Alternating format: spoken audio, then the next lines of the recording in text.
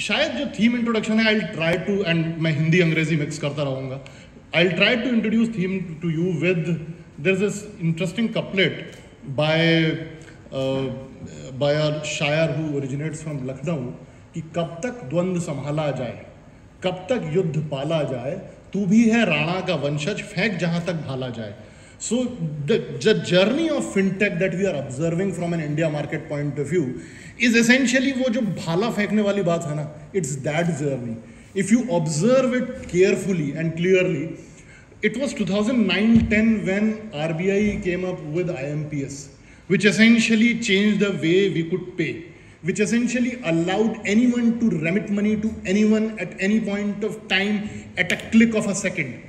Or it simply changed the way we could transact, but then it had to wait for UPI to come sometime in 2016 or so to essentially fundamentally shift the gears once again. And that's how essentially now what you see today, wherein we have approximately 6.5 billion transactions which happen from a UPI point of view, which is helping us build the right railroads from an India transformation journey point of view, from the point of view of us heading towards a $1 trillion opportunity from a point of view of fintech as an ecosystem. But मैं इसमें कोशिश करूंगा कि थोड़ा सा to और expand आपके लिए कि what all we are talking about in this. We are talking about in this a possibility that in around 24 months time frame or a lesser than that, you will have around $1 billion transactions a day from a UPI landscape point of view, which is fundamentally a change because it will mean that so many digital footprints of consumers are getting created. 1 billion digital footprints a day. यकीन मानिए ये वही चीज होगी जो शायद एक attempt 2015-16 में गवर्नमेंट ने PMJDY के पॉइंट ऑफ व्यू से करा था. I was part of that room when PMJDY from a conceptualization point of view came in as संपूर्ण वित्तीय समावेशन. जिस चीज को आप और हम आज प्रधानमंत्री जनधन योजना के रूप में जानते हैं, उसका ओरिजिनल नाम था संपूर्ण वित्तीय समावेशन.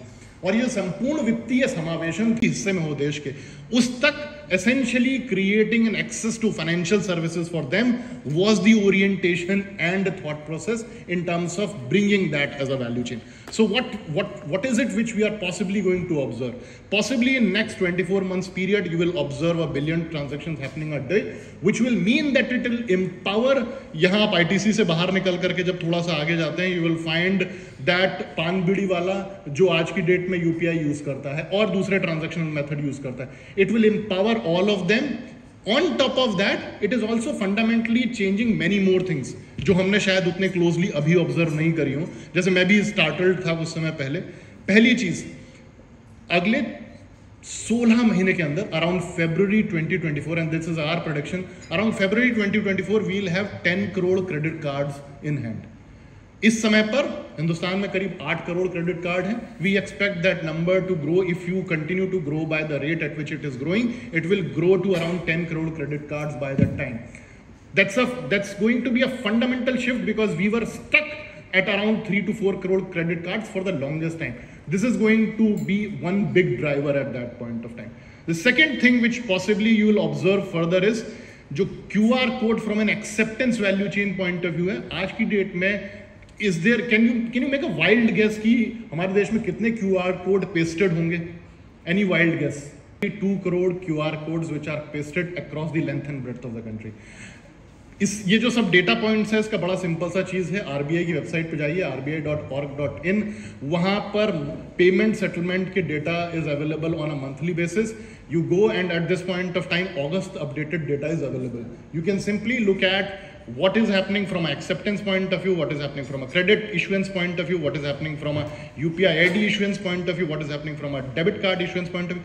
एक और इंटरेस्टिंग चीज हुई पिछले महीने, और वो चीज अक्टूबर 2021 में भी हुई थी. एक बहुत इंटरेस्टिंग चीज हुई थी अक्टूबर 2021 में, which is for the first time at that point of time we crossed 1 billion cards as a country. उस समय पर 92 करोड़ डेबिट कार्ड थे, 93 करोड़ डेबिट कार्ड थे और अराउंड 7 करोड़ क्रेडिट कार्ड थे. That was for the first time we crossed debit card credit card combination 1 billion cards. Then obviously banks do cleaning up exercise.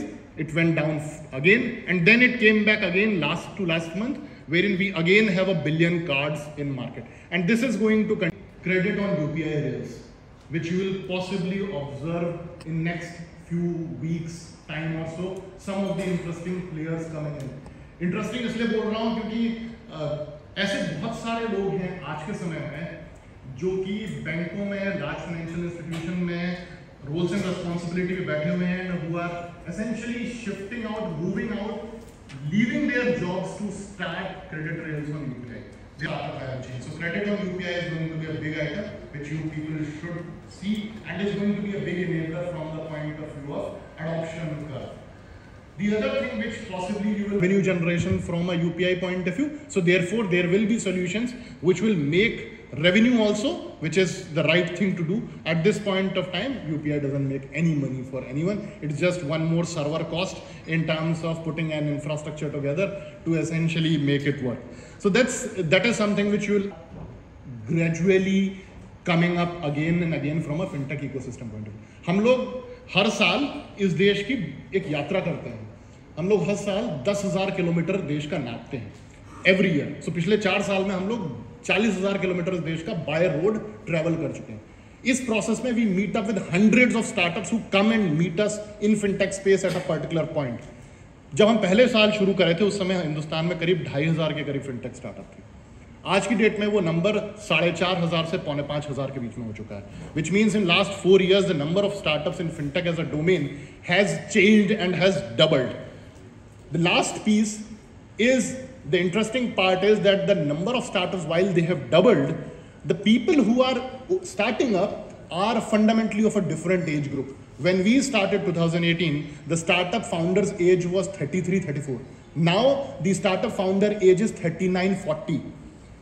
You won't believe, and maybe some cue for Mr. Mahabaleshwar, if at all he thinks in that direction, which is you won't believe that now bank CEOs are moving on and starting up. We funded a startup of a bank CEO, crore Vysya bank के एक CEO थे शेष ने एक startup शुरू करी 42 cards के नाम से. एंड 42 कार्ड्स जो है वो startup on cards as a rail है, credit cards as a rail है. एंड आप यकीन करेंगे कि उसमें जो फाउंडर की एवरेज एज है 53. Average experience of founders is 30+ years. And this is something which we are observing trend again and again. Catholic Syrian bank के CEO, he left and he has also started an entity. There's another CEO who is leaving, I know, and he's also started. So it's an interesting trend. So the trend that you will observe, you will continue to observe, you'll continue to see growth in card numbers. You'll continue to see growth on adoption of payment value chains. You'll continue to see more and more senior bankers and professionals working, defining, venturing into entrepreneurship as a space. All of this will essentially take us as a nation towards the $1 trillion value chain from a fintech point of view. I'll close my remarks. के शुरुआत में और उन्होंने पहली बार जब उसको Allahabad university के प्रांगण में कहा था तब उन्होंने कहा था कि मदिरालय जाने को घर से चलता है पीने वाला, किस पथ जाए असमंजस में है वह भोला वाला, अलग अलग पथ बतलाते सब पर मैं यह बतलाता हूँ, राह पकड़ तू एक चला चल पा जाएगा मधुशाला. हम उस मधुशाला $1 trillion वैल्यू चेन के रास्ते में है, एक राह पकड़नी है, हम उस तक पहुंच जाएंगे. Thanks a lot. बहुत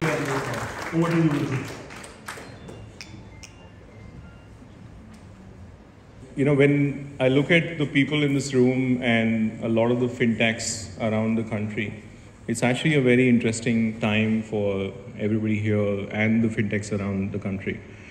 What's interesting is that in the last 10 years, India's image on the world stage has changed substantially. You know, we are no longer a country which is treated as a developing country, which has its own problems and so on and so forth. But I think in every single parameter, we're getting better.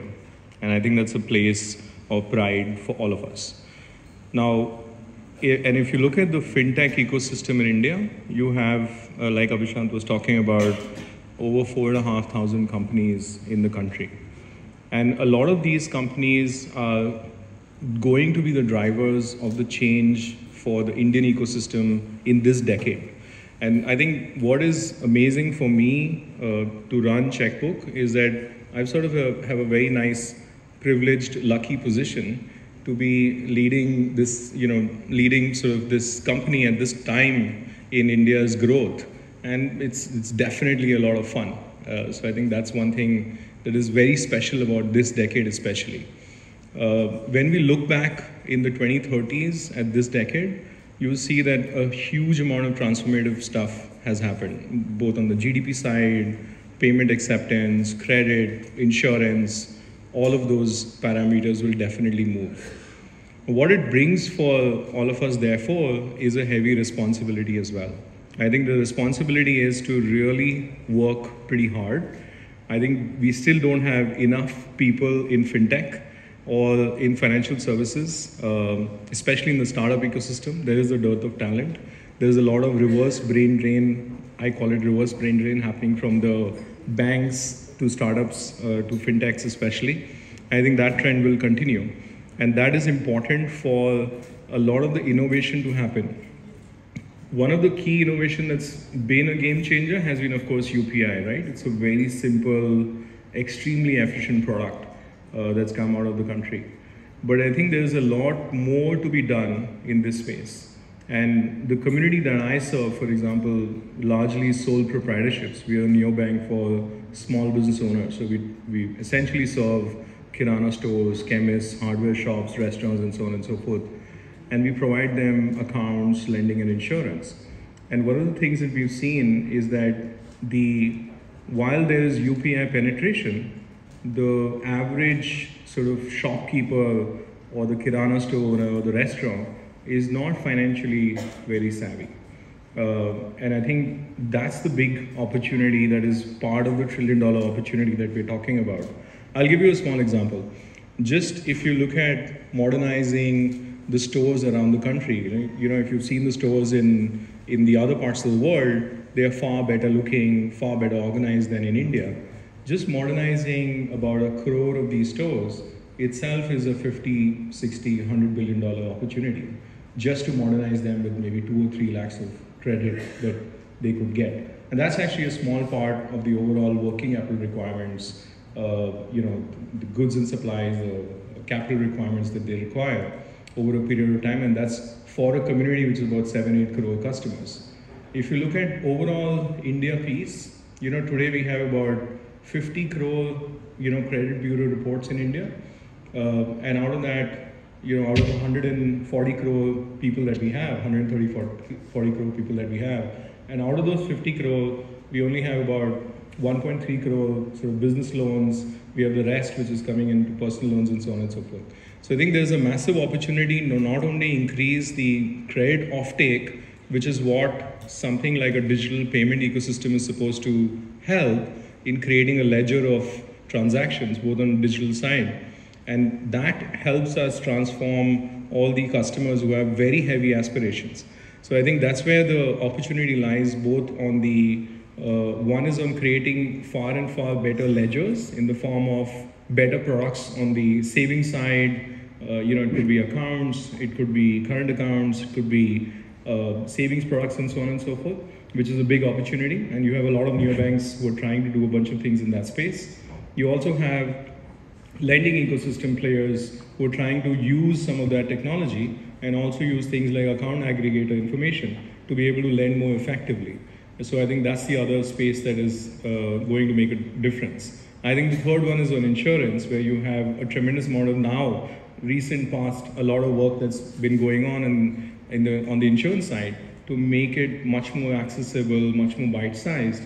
I think all these three opportunities combined together are, in my opinion, much larger than $1 trillion opportunity. One of the things that is very important in this process is that technology plays a very massive role. So the neobank or the bank of tomorrow is not going to look like the bank of yesterday, because I think the bank of yesterday was anyway, and is anyway, serving through branch banking and so on and so forth. So the new age banks or the new age payment companies or the new age insurance providers need to look substantially different. They need to be a completely new entity which is using digital very effectively and is not transitioning from a physical to digital and so on and so forth.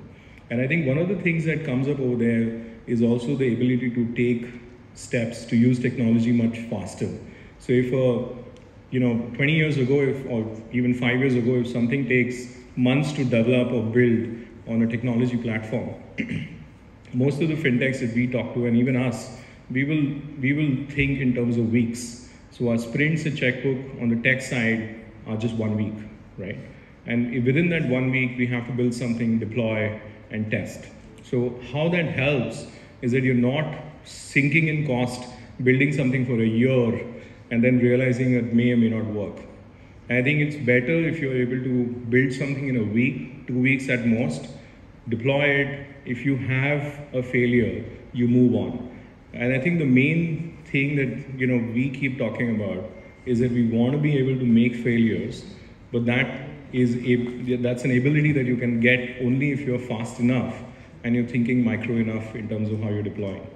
So that's the other. Legal guys, marketing guys, they all need to come together and start looking at how can I start building something which is small enough and get it out.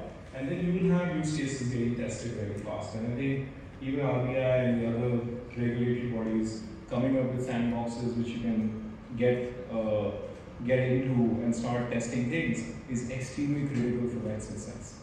The last thing I want to kind of say is that while there is a lot of opportunity both on the salaried segment, the self-employed segment in the country, and you have payment systems, you need to build ledgers, and then you essentially start giving credit and insurance and so on and so forth, say wealth products and so on and so forth.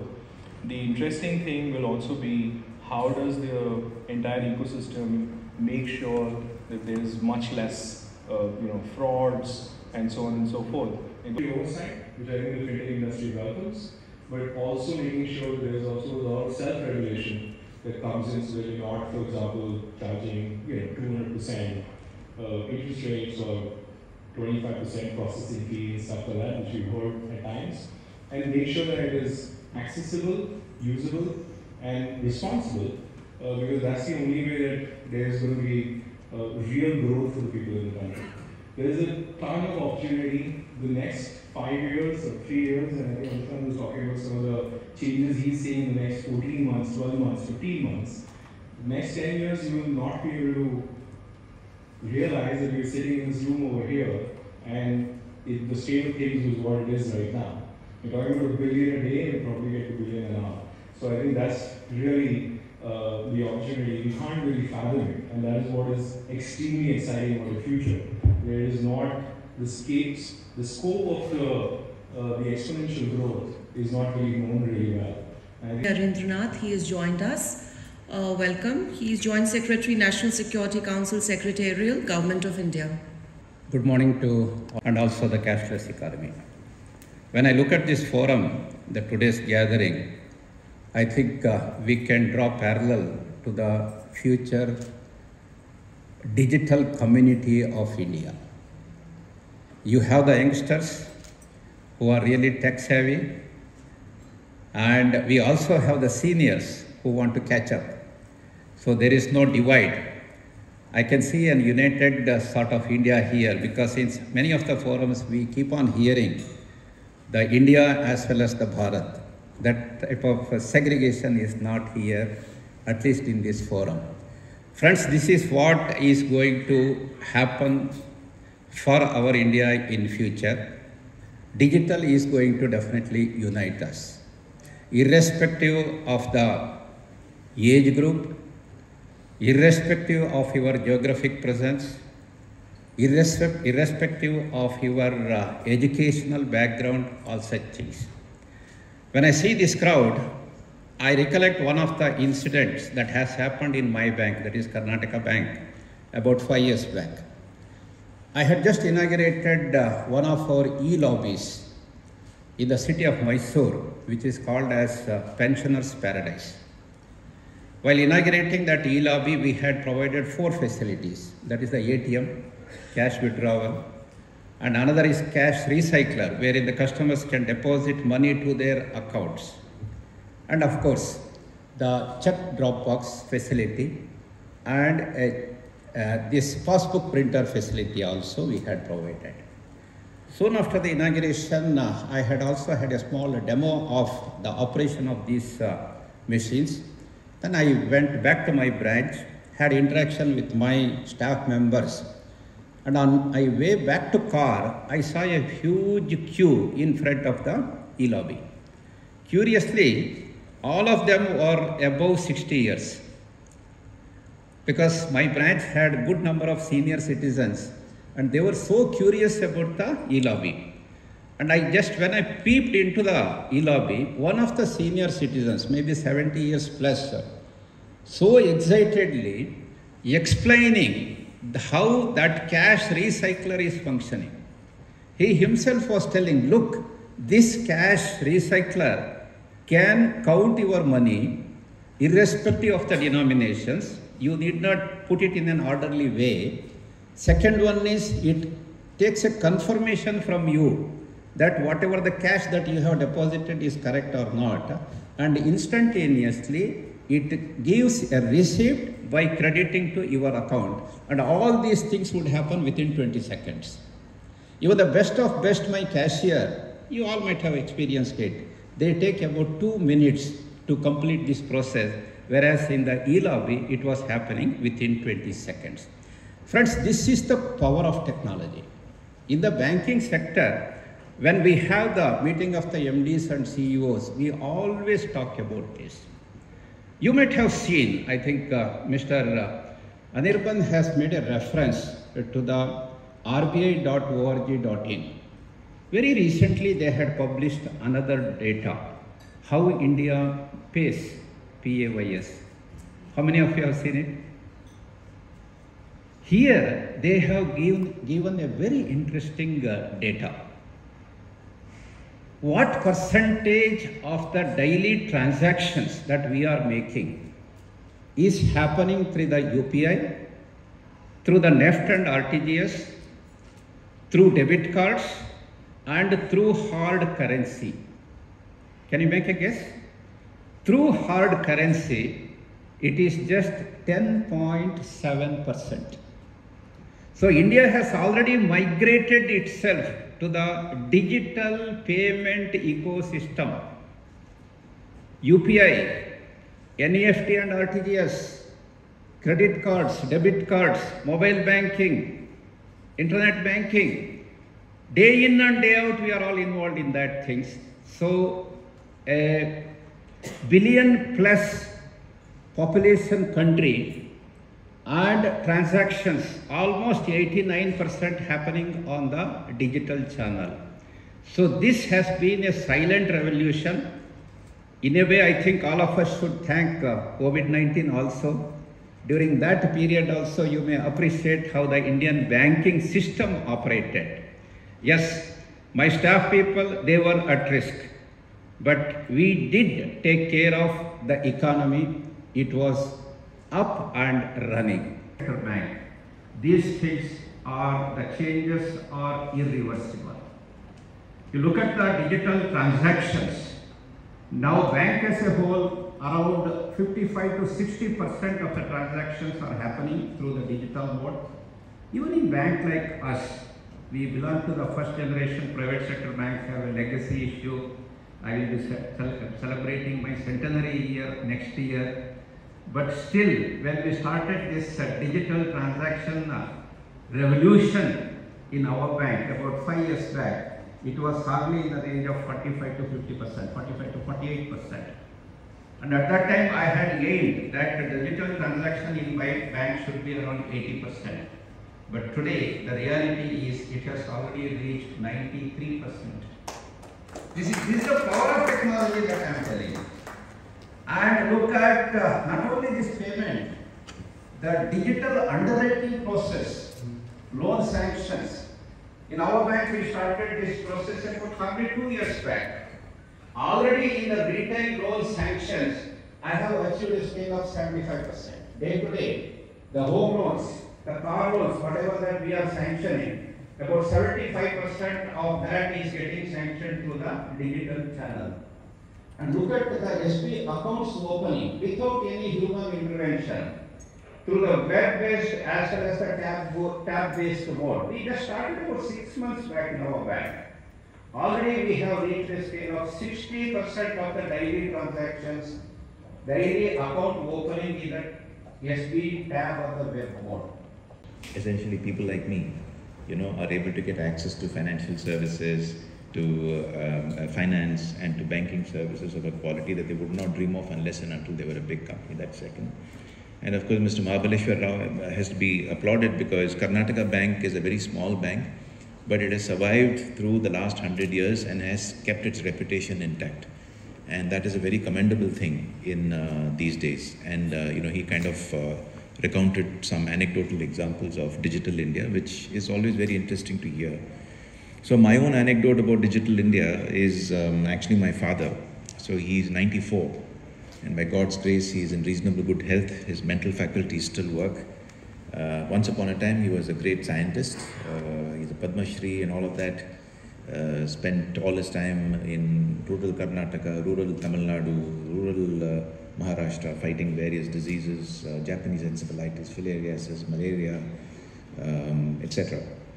And now, as he lives in Chennai, and he's not able to, he's physically not very agile, but mentally extremely agile. He pays his mobile subscription by card. He orders Swiggy by card. He pays all his telephone bills by card. He orders all his groceries on the web. He still writes papers and opinion pieces on Word, converts them to PDF and mails it. And these are things that he learned at the age of 80 when he realized that, the world has kind of moved on beyond him in terms of being able to, physically go and get access to services. Now, why I'm recounting this example is that, Digital India has made a huge number of leaps. In fact, one thing I want to echo is that this next decade, from 2022 onwards till 2032, is the decade of India. I think I seriously believe it. It is ours to lose. It is ours to squander. So we are in an extremely sweet spot geopolitically if you look at it. We are a large economy, we are blessed with a democratic system of government, we are stable, we have a good bureaucracy who think through things. These are good strengths to have, and it is up to us as entrepreneurs, bankers and technologists to ensure that we capitalize on this. Now, the success of UPI, the success of Digital India has been recounted very ably, but I just want to throw a few points here. So, I run a company called Boson Systems. We used to be called M-Pace Payment Systems earlier. So we do something that is very unfashionable, which is we run a cash distribution system across cardless ATMs. We run the largest cardless ATM network in the world. And this is off a product that we built and run in India. So it is not foreign technology, all entirely homegrown. What this system gives us is an ability to look at something that Digital India does not always capture, which is the use of cash. We also are regulated by the Reserve Bank of India, which means that we get access to the thought of the Reserve Bank of India on a regular basis, because as a regulated entity, we are asked to explain and meet and talk to the RBI, and we know their views on what things are. The RBI published a very interesting report in July, which is one of the most honest assessments of Digital India. And while we all know the headline, let me kind of give you the other side of the picture that this report talked about. It's available on the RBI website, and if you haven't seen it, I encourage you to download it. It's called RBI Report on Benchmarking Payment Systems 2022. It follows from the Bank of International Settlements report, which benchmarked banking systems through the pandemic. We all know that the pandemic had a certain impact on economies everywhere. One was it caused a big shift away from cash to cashless payments. What the BIS calls direct credit transfers, which is any kind of account-to-account transfer, that kind of exploded during the pandemic. There was also a flight to cash. Now, this is something that we don't talk about. During the pandemic, and especially in the years before the pandemic, we all know that UPI began in 2017, right? If I remember right. 2016 it was kind of laid out, but 2017, in the wake of demonetization, it was launched. It has not only, until the pandemic, it was probably increasing at a CAGR of, let us say, 60-70%, maybe more. But in the pandemic, the UPI CAGR doubled every year. Okay? In terms of card payments, for instance, UPI P2M payments today is about 15 times the volume of total card payments in the country. And this has happened in the last 2 years. While this is commendable, but the other thing that has happened in the last 5 years is ever since demonetization, at which in November 2016, when the cash in circulation was emptied of 86% of 500 and 1000 rupee notes. The exact number is 15 lakh crores of cash was taken out of a total CIC of 21 lakh crores. Today the CIC is 31 lakh crores and rising. And this is something that the Reserve Bank of India report acknowledges it. Now there are a few reasons why this is happening. One is the tendency of people to keep high value notes as savings. So if you don't find 2000 rupee notes in circulation most of the time, it is down to 500. Sometimes you don't find 100 rupee notes as well because, of the way cities work. But the CIC is not just increasing on account of these notes, it is also because of a big cash preference that exists in rural India. Now this is something that we have to know and understand. The second thing to note from this RBI report is that while it acknowledges it, it says that we have too few ATMs. Percentage of ATMs as a percentage of CIC, cash in circulation, is among the lowest among the G20 countries. Okay, and there are some big countries in the G20 countries. China and Russia, two big countries in the G20. United States is the third, where there's a strong cash preference. We have the lowest. Now, what the implication of this would be is that when we run the IMT system and we actually have presence in rural areas where we talk about how people use money, the ready availability of cash in some of these places is often the best determinant of digital behavior. That when you have access, when you have the ability to convert from digital to physical cash and vice versa, and if that can be done quite easily, then it encourages digital behavior. One of the reasons why you see so much of digital behavior among the thelewalas, the flower sellers, your maid servants, your drivers, your cooks, your cleaners, all over Delhi, Bombay, Chennai, Bangalore, etc. is this. The number of ATMs in India is about 2,30,000. Hardly any ATMs have been deployed in the last 5 years. Okay? But in rural India, the total number of ATMs is probably 40,000. Most of this 2,30,000 ATMs are in the cities where interchangeably you can move cash in and out of your bank account into cash and back. The RBI report recognizes that not only that, but the vast UPI volume that we talked about among the G20 countries, payment system volumes handled as a percentage of CIC is the lowest in India among the G20 countries. Now, this is not to pour cold water on all the story, all the optimism and the enthusiasm that we just heard about. The point is that if we wish to take digital India forward, we have to understand a few things. First, there is a big cash preference. So you cannot demonize people who use cash. You cannot talk down to people who use cash. And a lot of it, let me tell you very honestly, happened in the couple of years just after demonetization. Cash is not bad. Cash is not bad. But if we want to move people to digital behavior because other things become possible, we have to wean them away from cash. You cannot force people out, you have to wean them away, right? The perception of value at risk in a digital instrument is a problem. Familiarity with apps is a problem. Familiarity, trust in these apps, trust in these payment tokens, in these payment instruments is a problem.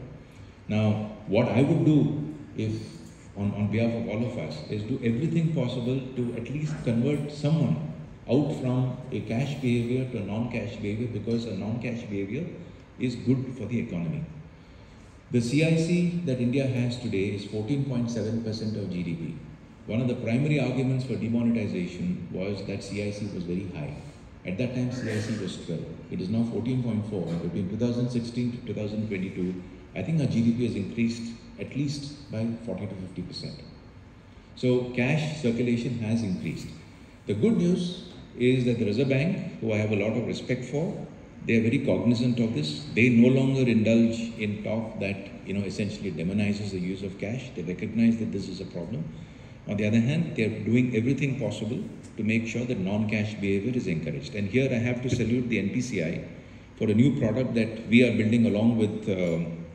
I can't say we are building with NPCI. We can only say that I'm getting a lot of help, support and cooperation from Mr. Dilip Asbe and his team, where we are trying to bridge AEPS and the IMT payment system so that cash can be delivered at outlets to rural areas very easily and at low cost. So right now it is under evaluation with 2 banks as partners. If those 2 banks say we'll go ahead with this, then the next step is Dilip and I will go and meet the Reserve Bank of India CGM and we'll get his approval, take it to the AEPS steering committee, etc. The good news is that the RBI's innovation hub in Bangalore, led by the very able Rajesh Bansal, the NPCI, all recognize that this is now a problem. And when I say it's a problem, it means it's a challenge. We have to figure out a way to make sure that people who are comfortable with cash are not demonized, but are weaned into digital behavior so that we can achieve our goals over the next 10 years.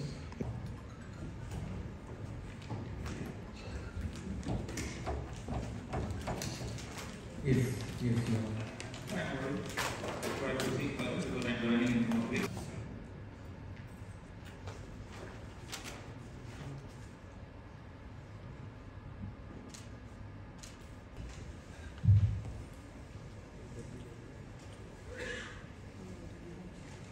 Speaker today. He did mention about the trends for credit offtake and how some of the challenges we are overcoming over a period of time with lending players, neobanking, and even in the insurance sectors. I would like to take this opportunity to convey sincere thanks to all our sponsors, and I want to thank all the delegates who came here all the way from their busy schedule and for their active participation and making the conference a great success. Thank you.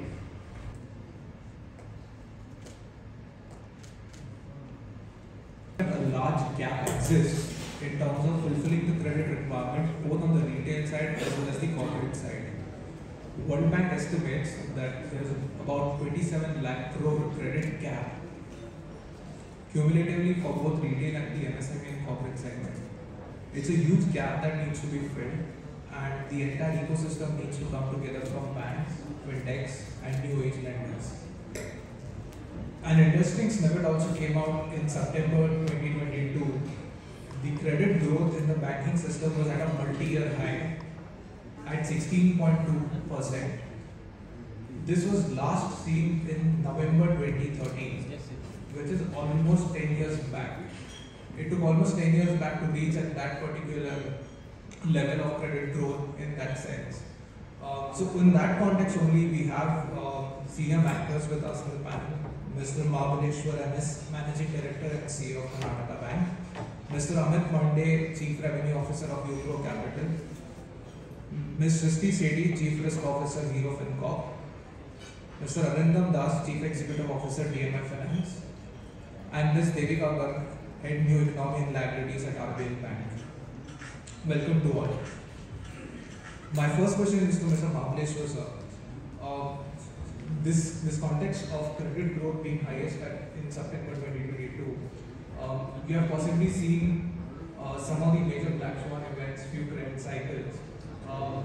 In that context, wherein we are going to enable credit at scale for the next billion people, what are some of your learnings and what are the things that banks, fintech and the new age lenders can together do to ensure that credit is delivered to the right and many people? I think all of you would agree with me that we are in an era of disruptions, and that disruption is facilitated by the digital technology. And one good thing is that the entire ecosystem is having an open mind and an open eye also. And bankers are pushing this particular digital technology not only for their payment ecosystem, not only for their service ecosystem, but also for the lending ecosystem. We have an open mind to adopt to the changed scenario as a bankers. And that is where I believe that this entire thing is going to be a win-win situation. Who are going to be the winner? It is the customers, it is the bankers, and the innovators, the fintech companies or the startups. Yes, there could be some black swan events in my own bank when I started this digital transformation about 4 years back. We too had experienced certain black swan events. We cannot say that we are totally isolated or insulated from the black swan events. So we should be prepared to handle that type of situations also. Then I know that Ishan will ask me how you have handled that type of situations. The one thing that we have learned as a banker is, I come from the district of Dakshina Kannada, that is Karnataka. One particular point of time, this particular district had even got to 23 banks. And about 2 years back, we were 5. Apart from Karnataka Bank, we had Canara Bank, Syndicate Bank, Vijaya Bank and Corporation Bank. At that time, whenever I used to travel, especially the northern part of India, the people used to ask one question to me. How is that one district has given birth to so many banks? What is speciality about that particular district? A good number of fintech companies, startups, because definitely as a banker, I may not be able to develop or acquire that type of technical knowledge. But I should be able to have good monitoring and management skills, because I know what is the requirement from the banker's point of view. Because in my inaugural address also I highlighted, let us be exuberant, let us be optimistic, but as a banker, my call is cautiously optimistic.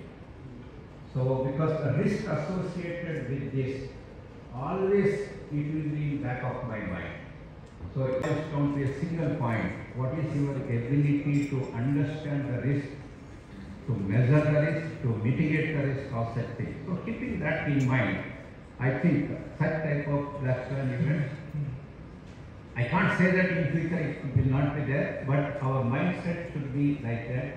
Yes, I am prepared to handle that type of situation. I can quote umpteen number of examples, but the moral of the story is be optimistic, but be cautious. Okay, thank you so much, sir, for those insights.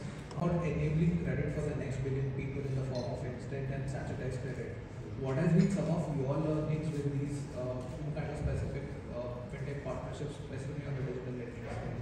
So see, when we came in, we started our transformation journey from 2010. What was made very clear is that at that point, as a young bank, we would like to be partnering. The whole digital boom had also kind of come into its own start in 2013, and there was a very focused approach to partner with startups, because it was even there at that point in time made very clear that going forward, the future lies in the digital rails that we will build as an economy as a whole, as well as banks will have to look at innovating and also look at bespoke solutioning. So two things. I mean, it was very difficult to compete with the big banks, with the established embedded players on the consumer products like car, home loan financing, etc., etc. So we looked to be a little more ambitious and adventurous, and we looked at partnerships, and we all focused with certain about 10 to 7 different kinds of partners. This was across payments, this was across point of sale companies, this was lending companies, and our learnings has been as follows. See, today if we were to look at the credit availability, we have about 50% of the GDP coming in from the rural sector, but the access to credit is lower than 10%. We have over 1.5 lakh branches across India, bank branches, but less than half a lakh of these are in the rural area. So today, if we were to look at how we talk about, yes, we have 95% of the adult population, that is over the age of 50, have now got bank accounts. Yes, we do. But how many of those are being actively used, right? There is a huge potential in that. Today, if you were to look at active credit, if you were to take credit card as a measure, we have about 8 crores credit cards out there, user base out there. We have about 30 crores in the lending space, but we are talking about half a billion in the next 3 years. So there's a huge path that needs to be covered, and that we have been very clear that is going to be, digital rails are going to be the way forward. But a couple of things in that. One is the fact that I completely agree with Mr. Mahaveshwar, the financing, the 101 financing law or principle remains the same. In order to build a good digital lending book, you need to have good quality of assets, which means that that also has to be supported by a good liability base, because that's where the cost of fund comes down. So you have two kinds of products. One is your utility products, where the IRR matters, where typically banks will be able to offer a better quality of products. And even if you have fintechs innovating in that, which you see a lot of fintechs doing, and they're building strong moats, fact remains that a bank can come in and take in those credits, right? So therefore, there has to be a clear arbitrage, which is where the fintechs will add value. That arbitrage could be on the lending side in terms of services, or in terms of new to credit consumers, or in terms of consumers that are underserved right now, which is the rural base that we talk about. And the other arbitrage could be on the services side, when you look at bringing in certain value additions and building around that. So that is a clear arbitrage, because otherwise you will never have the IRR will not, the cost of funds will never allow you to create strong loans. The second thing which we look at is the cost of, the fundamentals remain the same, your cost of client acquisition. Everybody is looking at that to be coming down, and secondly is your distribution cost. So both, I think as an institution, we have looked at forming partnerships with technology-led companies, which could assist us in reducing that year on year. So that has been a very key learning, that's the way we look at it, whether we're looking at consumer or we're looking at wholesale credit. On both sides, those partnerships exist. And those have been pretty successful partnerships. So largely, I think if you were to look at the future, you're completely right, sachetization is the way forward. You have to look at how do you get credit quicker, easier, and also in a very ethical manner, to the point what Mr. Mahaveshwar was saying, that ethical lending has to be your basis. More on that later when we come to it. Definitely. Amit, taking cues from both of our panelists who spoke earlier, cautiously lending, being optimistic, and ensuring that digital rails are built. While I was earlier referring to the credit growth has reached to 16%, a lot of it has also, the demand is from the MSME side as well, in form of working capital. In your experience, what are some of the factors that are driving MSME credit in that sense? And if you really want to scale that up as well, what are the things that go behind? So, everybody's been speaking about this MSME, SME credit gap. Whether it's us, whether it's the large banks, whether it's the government, somehow this gap doesn't seem to be addressed. And people have been only talking about it. When we started this whole thing, we realized that the real problem is not carrying our baggage of how we underwrite and paint everybody with the same brush. So understanding this MSME segment was very critical. To the smaller last mile MSME, please understand that in India, typically credit was always either financial based or collateral based. Go down to the last mile, the guy doesn't have an idea. If he has an idea, the data is 18 months old. He has only one house. How much can he collateralize? He wants to stock up for Diwali. Where does he get his funds from? And really, this was the problem because of which the credit gap wasn't solved. To the delivery mechanism. So we really decided that in UGROW that we will move away from financial-based, collateral-based underwriting, which really is the problem, to cash flow-based underwriting. When we talk about cash flow-based underwriting, what does it mean? It means data. So data prima facie has become the new gold in this country. Data can be looked at in two ways. One is availability. Availability, data is getting democratized more and more. One is the India stack, other is the GST data. More and more data today is available with consent of the customer, and you can access the data.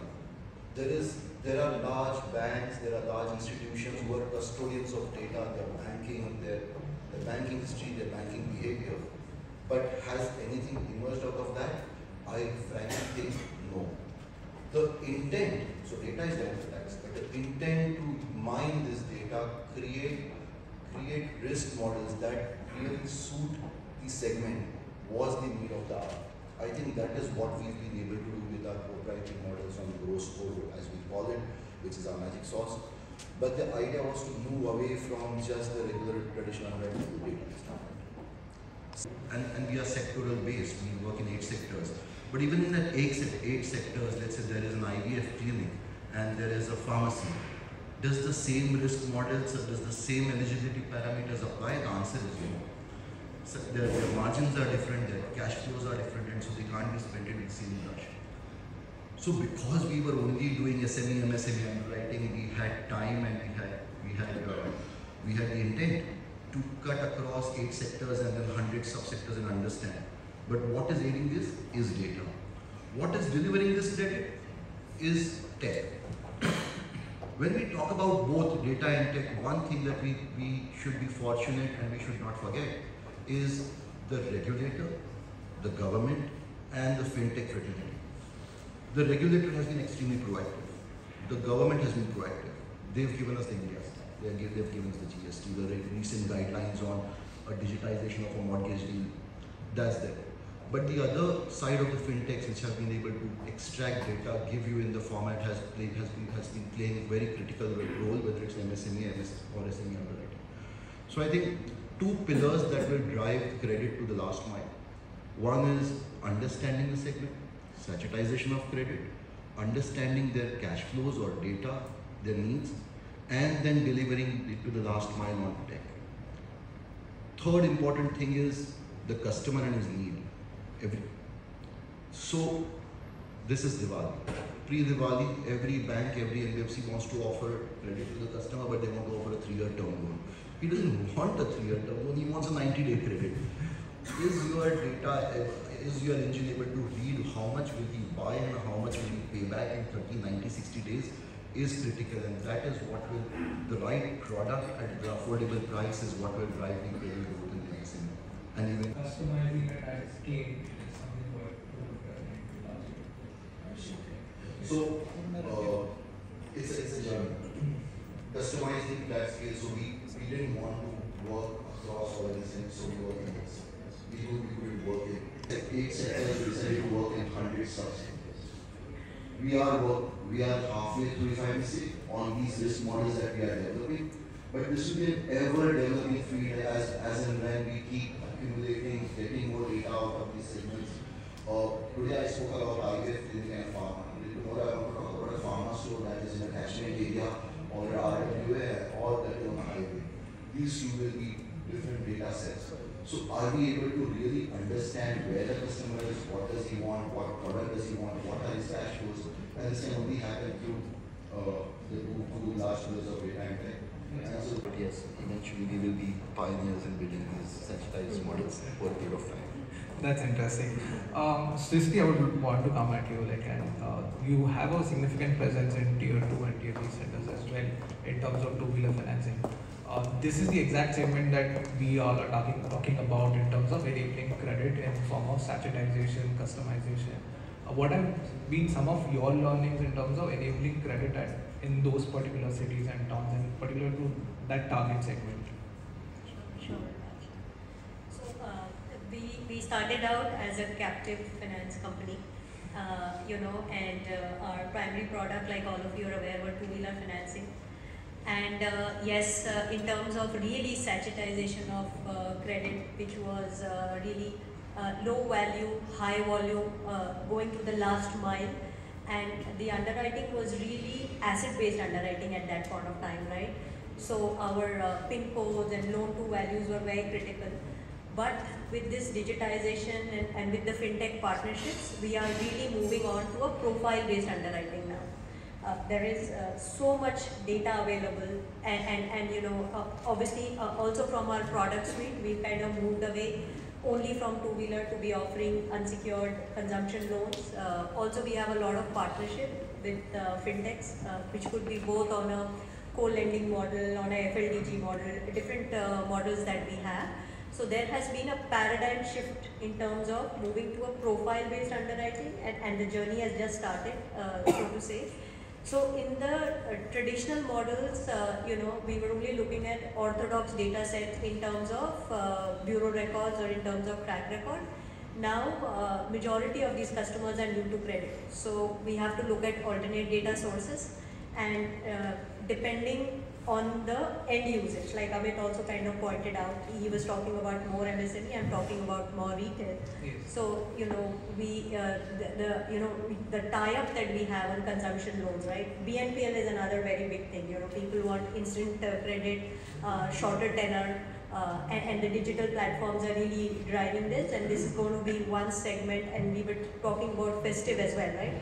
So, it is not one size fits all, pretty similar to what Amit is saying. You have to customize the products to your risk appetite, and the underwriting paradigm has completely shifted.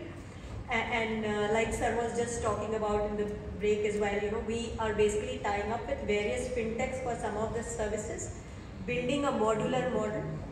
You know, starting from onboarding of a customer, right? Whether we are doing video KYC, we are doing a OKYC, say KYC, etc., geotagging. Then even the PD process for a personal loan has moved to a video PD, right? So one is obviously on the cost. Second is on the efficiency, because everybody wants everything instantly now as well, right? So speed is also the essence, both in terms of our underwriting speed as well as our processing speed. But two things which are very, very critical as we are moving to the digital world is, you know, your risk mitigation. So one key thing is fraud risk management, which is very, very key at this point of time. And the other is your monitoring your portfolio from an early warning perspective. So when I'm looking at fraud risk, typically one is on an onboarding of a customer. So I need to ensure that when I'm onboarding a customer, I am mitigating fraud risk to an extent. But the fraudster is very innovative. He always finds new ways, right? So, you know, early detection of fraud. So early detection of fraud as well as avoidance of bulk fraud, you know. So that's another key thing that we need to watch out for. And one important thing is fraud analytics. So I'm just building the fraud analytics piece now, you know. That is really key, and that would help, I guess, you know, the REs as well as the lenders to mitigate. I have less credit risk in the retail segment, but for me, my operational risk, my process risk and fraud risk is where I need to really focus on. Based underwriting, maybe those models were built on much more thinner data and old school statistics based modeling, and machine learning was just coming of the age. Thanks to whatever happened in the e-commerce industry, there were a lot of goods being sold digitally thanks to the wallet companies. So what we did is, we looked at all of this and started needling the needle in a manner where it is dovetails, right? Like for example, we looked at if somebody is taking a loan of 25,000 rupees for a period of 12 months, can I go and lend the same customer, like which Amit pointed out, he does not need 25,000, and for 12 months, probably his requirement was only 10,000 rupees for a period of 6 months or 3 months. But no lender was willing to listen, right? Why? Maybe they were also boxed in because of their cost structure, that they cannot underwrite a customer for a 10,000 rupees loan for 3 months, because your fixed cost will not cover whatever the earnings you will get. So challenge was to figure out that can we do. So maybe by putting in India stack, repayment stack, a digital mechanism, 0 feet on street, we thought that we can profitably underwrite even a 10,000 rupees loan. That was the hypothesis we put on the paper, and we started out the journey. Early days of our organization, DMI, we started experimenting a lot And we are thanks to the VC community, thanks to those fintech community. Many of them probably are sitting in this room or maybe listening to this casting. We learned how to reach out to customers without burning a hole, what is called the customer acquisition cost, CAC, right? The large part of e-commerce industry had a bane, likes of Flipkart, likes of Snapdeal. They used to talk, I remember in 2014-15, that we have a CAC of close to $40, $60. And eventually when we sell in the 7th product or the 12th product, we can get it down to $5. Now, unfortunately, in lending industry, we do not have that kind of luxury. That one customer who takes a personal loan from you, that you are hoping and praying that this customer will take 7 loans or 7 products from you. So we had to figure out to get it right in the first instance. So using those tools, using the fintech aggregators, we figured out that we can make a loan of 10,000 rupees for 3 months and not go into a negative margin business. Of course, the crux of the matter is underwriting strength, what kind of data we are using. My fellow panelist Shrishti has already mentioned about we have to look at not only the data which is coming in from the age-old bureau or somebody's bank account or somebody's traditional way of underwriting the loans. It was also likes of alternate data. What is the alternate data? Alternate data is a much abused word, like all of us keep using it. For us, alternate data is with consent, which also Amit pointed out. Thanks to likes of AA, thanks to app data, thanks to looking at information coming out from EPFO data, thanks for data coming in from various application sites which we are legally scraping, so-called, right?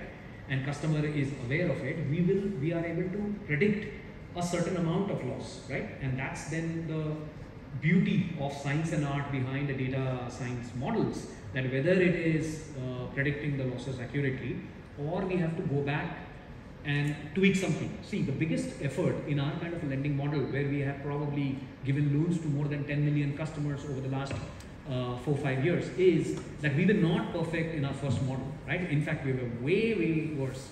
Let's say we had predicted loss at 3%, it came out to be 6%. We had predicted loss at 5%, it came out at 8%. But the beauty of these data science model using the latest machine learning algorithm is that they can recalibrate very quickly using the data which is coming in tons and tons of data, right? Like when I was in my previous avatar, when I used to work with Citi, we never thought a collection data is so important. Like for example, the conversation I am having with a customer, where the customer is talking to me saying that I will not pay, or I will pay but I will pay on that particular date. We never thought that it was such an useful data which can go into actually building a model, right?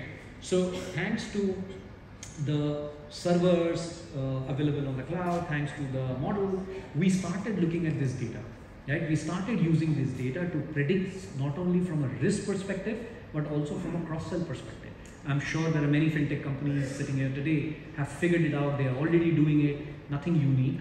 So there is no silver bullet approach, unfortunately for us. It's more of a Occam's razor approach. And it's data, because we are the lender, right? We are the balance sheet. And then utilizing the data to type of customer, right? When he shops in Amazon and when he shops in maybe Google, or maybe when he shops in an offline store called Chroma, he behaves differently for a lender. We don't have much of an answer to this at this point in time. We are so-called discovery phase. What it means is there is a channel bias, right? So if the model can pick it up, right, it is great, because otherwise in the age-old days of where we come from, 2001 and 2005, 100 square feet mom and pop store, or whether he was going to a DSEC or Andromeda, we used to underwrite it similarly, right? Maybe we made a lot of mistakes, but in this world, we try to figure that channel bias, if there is a channel bias. Plus, there are a lot of orthogonal data which is coming in, and some of these you have to figure out, experiment, and we do experiment, a lot. Many of these fail, right? But models which came into regulatory process, some are allowed, some are not allowed, and there's still some clarity pending on some of these models, like how do we enable FLDG and all other discussions around it. Mahabaleshwar, so you have possibly seen a lot of regulations coming in the last few years. From a digital lending perspective, how do you see these new new guidelines coming in, do you see this impacting some of your partnerships in case if there are any from that point? It's very welcome. As a banker, I will derive more comfort if my fintech partner is also subject himself for the regulations. That is the requirement, and going forward, see what is happening is with whomever I tie up. So ultimately, since I am an RE, regulated entity, I am answerable for their good deeds as well as the bad deeds. This is what the sound message the regulator has sent across the digital ecosystem. My request and appeal to the fintechs as well as the startups also, make these regulations related things, compliance related things, risk related things as your work culture. If you feel that you can deviate from these things, you are not a welcome entity by those REs. It could be an NBFC or a bank or whatever it may be. So right from the beginning, that type of compliance to the regulations or the guidelines, it is a must. We have to have that developed, that type of work culture in our respective organizations. So without that, nothing. But my way of looking at it is something beyond this. If you look into the REs, that is basically the financial sectors, both the banking, insurance and other things, we are now in the phase of moving to the Ind-AS system of preparation of the balance sheets. I think Srishti may endorse my views also. Many of the insurance companies have, and the NBFCs have also gradually moved. This Ind-AS, it requires two types of new things. One is, it is data intensive. In the sense, I need to have the ECL data, that is the expected credit loss, and I need to have the PD, that is the probable default, and also I need to have the LGD, loss given default, and based on that I have to assess my portfolio based on the stage 1, stage 2, stage 3 and all. It is not related to the NPA, presently what the norms that we all have. Stress test various phases of and various cycles that every economy and system will go through, right? The financial system will go through, and that convergence will be the ideal thing. So on both sides, if you were to look at it, the regulator, I personally am a big fan because I feel we have, if not the best, one of the top 3 regulators, and we are a very diverse country with inherent issues in the way we operate, right? And the way there is very limited access. So today, if you were to, there is all this conversation around India is going to be the 3rd largest economy in the next 5 years, behind China and behind the US. If you look at the household debt to GDP, we are just at 37%, and the other two are in the 60s and the 70s respectively, right? So there's a long way to go to create debt, right? So digital lending is definitely the way forward. We also are very lucky that for digital lending or for any digitization to take place, you need 3 things. One is you need a very, very strong infrastructure. We have that. We have an embedded, robust, well-tested, and most importantly, very, very affordable infrastructure. And with 5G and 4G and the, and Web3 as that we were talking about, that is only going to go better. And you will see a far better customer experience, which is going to come in by way of the fintechs leading that initiative. The second thing is adoption. Pandemic has completely put that to rest. The digital adoption and the penetration of mobile and web-based applications I think are on the largest scale in India, right? We are amongst the top 2 countries when it comes to adoption. The third thing which is very interesting is the whole ecosystem that is now developing, and that's when I feel that the regulator is very clear. It is going to be, it's not that it's going to take place, lending digitally is going to happen. Who is going to do it is the question. So therefore, if you see the policies and the guidelines that are coming out, you have to be a regulated entity. Whether you're a bank, whether you're an NBFC, whether you're a PAPG, you're a PTI license holder, you've got to be regulated. That understanding, I think nobody can now bury your head in the sand and say that no, that is going to change. No, it's not going to change. But it's going to expand, right? And again, when we look at what UPI has done, right? Look at the system. We have to create, when we talk about ecosystem, you have to create uniform standards. And by that I mean that when you have something like a UPI, now you have credit cards on UPI, you will have cross-border, the whole BPPS system. And you have UPI Lite, which will tap in from a non-internet application and into a non-smart application, the 2G function. That is when the whole thing is going to really scale up. So,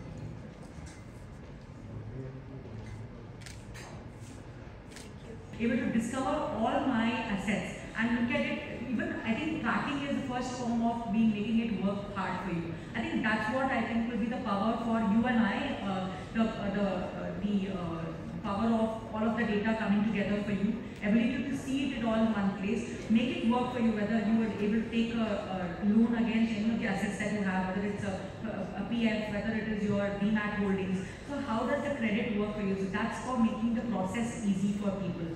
The second, which I think many of my other panelists talked about, is the underserved market, whether it's the MSME or the new to credit or people with damaged credit. How do they all access, use the power of their own data, show it on cash flow rather than asset-based lending?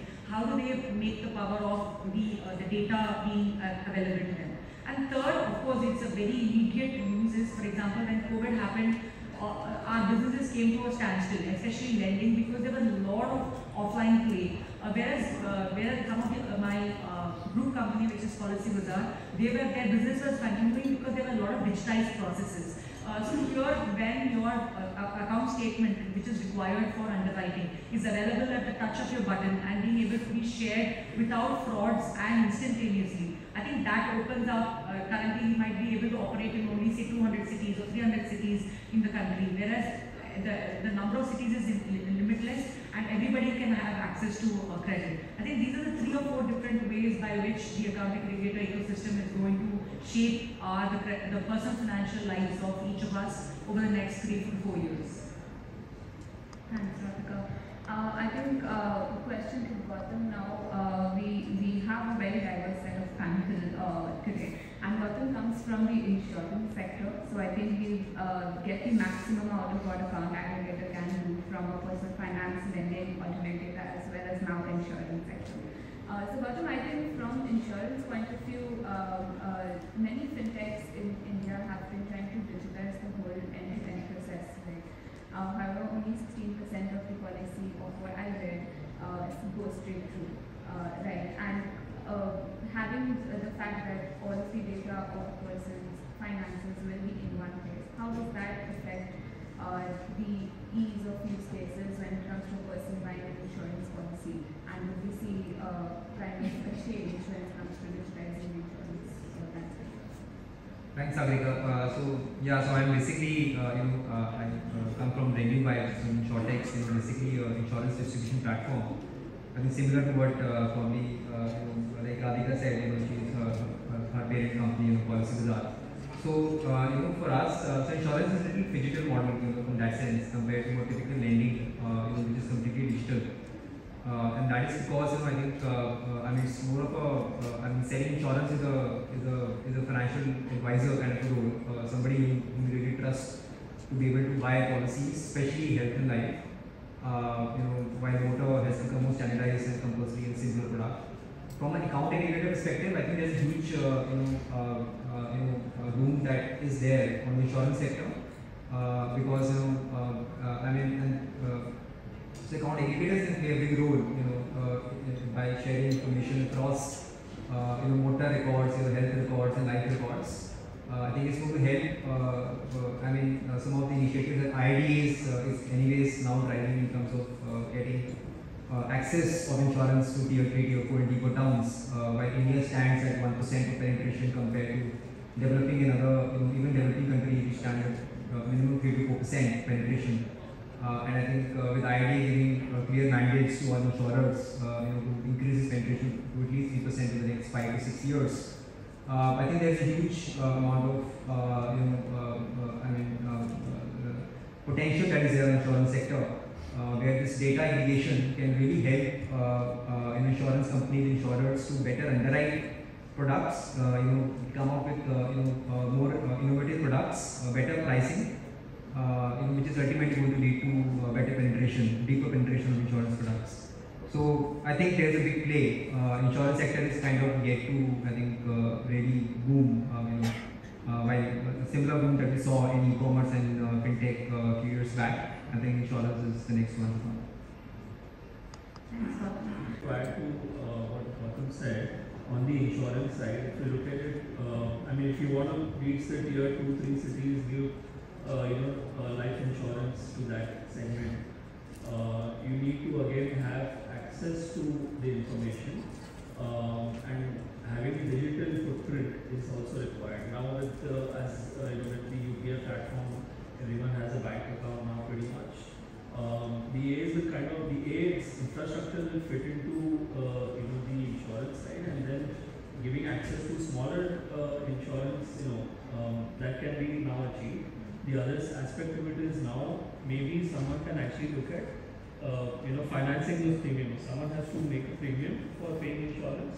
They could also go into premium financing. So that kind of possibilities will start probably coming up. We should see, we probably see those kind of possibilities with the AA ecosystem.